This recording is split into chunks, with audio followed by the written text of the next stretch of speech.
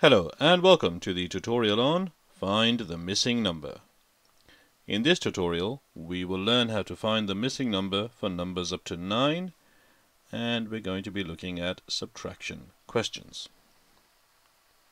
Now, as I've said before, for addition it doesn't matter where the box is. For subtraction it does matter. So what I'm going to do first is to write our two examples down. First one is 7 minus something equals 3, and the second example is something minus 4 equals 2. Now for both of these examples we can use the number line, but we use it differently. So let's have a look at the first one. 7 minus something equals 3. Now the first step is we're going to draw the number line. We've got 0, 1, 2, 3, 4, 5, 6, 7, 8, 9, and 10. So our number line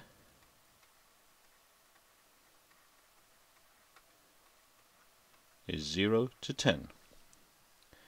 Okay, now let's have a look at the question again. We've got 7 minus something equals 3. Okay, 7 minus something equals 3. So we're going to start with number 7.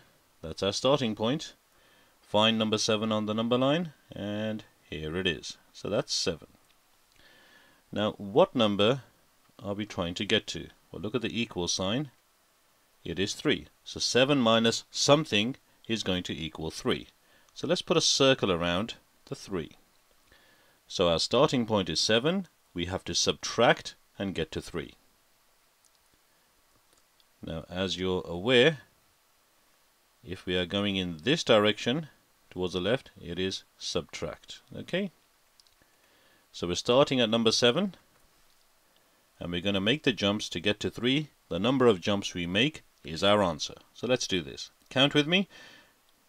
Got 1, 2, 3, and 4. Okay, so how many jumps did we make? 1, 2, 3, and 4. So we have made 4 jumps. That is our answer, 4. 7 minus 4 equals 3.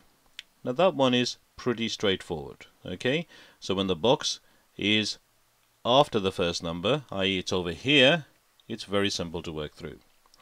Now let's have a look at our second example. We have something minus 4 equals 2. Something minus 4 equals 2. Now in this scenario we're going to firstly draw the number line again. We're starting at 0. Got 1, 2, 3, 4, 5, 6, 7, 8, 9, and we've got 10. Okay, so that is our number line from 0 to 10. Now have a look at the question again. We've got something minus 4 equals 2. Now what we can do, and we've done this before in other tutorials, is that this 4 over here, to make this easy, this 4 we're going to move across to over here. Okay. The question will then read something, okay, equals 2 plus 4. Now don't forget, if it's a minus over here, when we move it across to the other side, it becomes a plus. Okay? So in this scenario, our starting point, we're just going to be doing 2 plus 4. So let's find number 2 first. 2 is over here. And we're going to be adding 4. Okay, note we're going to be adding.